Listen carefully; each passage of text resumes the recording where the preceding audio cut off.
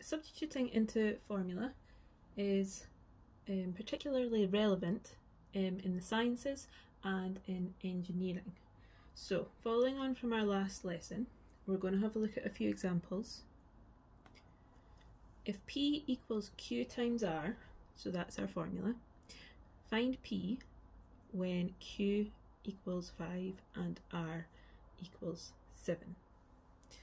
So with these, it's the same steps as before. We're going to replace the letters with the relevant numbers and calculate the answer. So first thing you would do is write down the formula.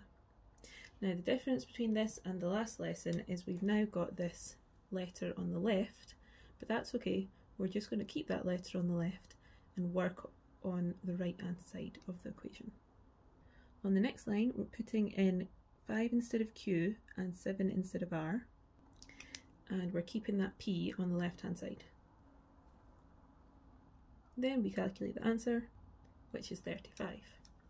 So they asked us to find P when Q equals 5 and R equals 7, so P is 35, and that's the answer. Next example, if A equals BC over 10, so that's the formula, find A when B equals 6 and C equals 2.5. So same again, we're going to write down the formula. On the next line we're going to put in the numbers. We know that BC just means B times C. So on the next line, instead of putting B times C over 10, we are going to replace it with the numbers. 6 times 2.5 over 10. And again, we're keeping this letter on the left hand side of the equal sign. Using BODMAS, we're going to calculate the answer, so doing the multiplication first. 6 times 2.5 is 15, so we end up with 15 over 10, and we were asked to find out what A is. A is 15 over 10.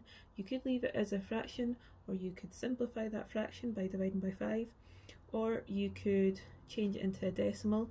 It depends on what the question asks you to do.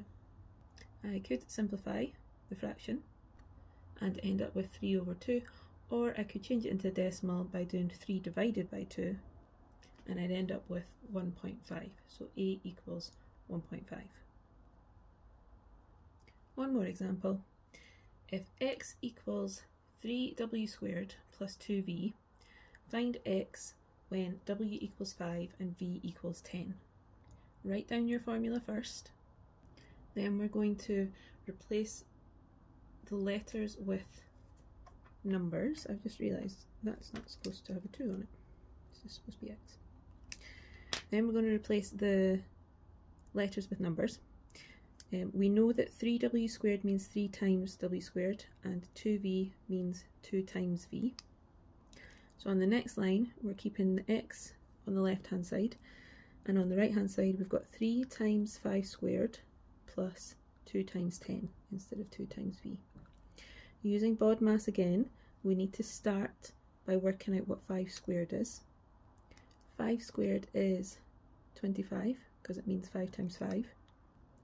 So we've got x equals 3 times 25 plus 2 times 10. Again, using BODMAS, we now need to do the multiplication. So 75 plus 20, and then we can add them together.